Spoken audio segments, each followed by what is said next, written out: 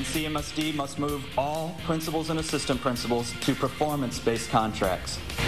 Eric Gordon is the new CEO of the Cleveland Metropolitan School District, and he's already putting his ideas out there.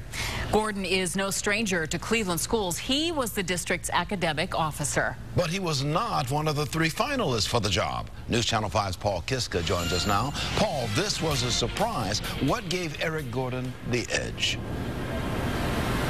Well, he's a familiar face, having worked here for 4 years, and according to Cleveland Mayor Frank Jackson, Eric Gordon is just a good fit.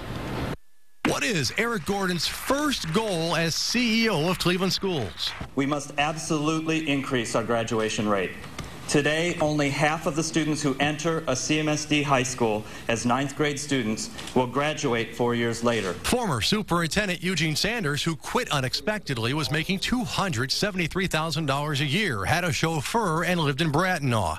Gordon, who is 40, lives with his wife in Cleveland's Ohio City neighborhood.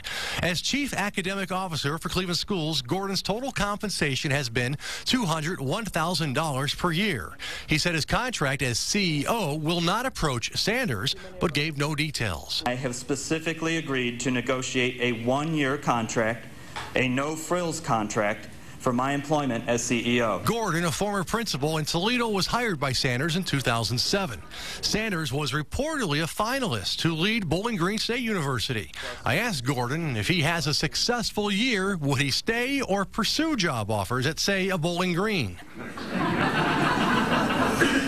Well, I am a Bowling Green Falcon, so I am committed to the city of Cleveland. I was committed to the city of Cleveland as the academic officer. No one can predict their future, but I've chosen my home and my family here in Cleveland. Late this afternoon, the teachers union told us they like this guy. And I think it's a pleasant surprise. Cleveland teachers will say almost to a person that they've had a very good working relationship with Mr. Gordon.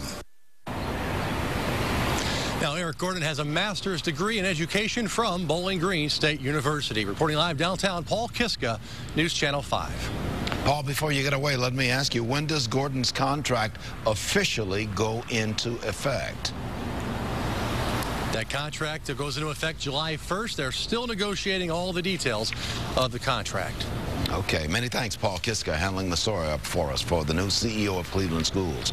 Well, Eric Gordon now earns just over $200,000 a year, $201,000. That's more than Ohio Governor John Kasich makes. And a 5 on Your Side investigation found Gordon is not alone. Investigator Sarah Buttison uncovers who is raking in the big bucks in other districts. We'll have the story tonight at 11 o'clock.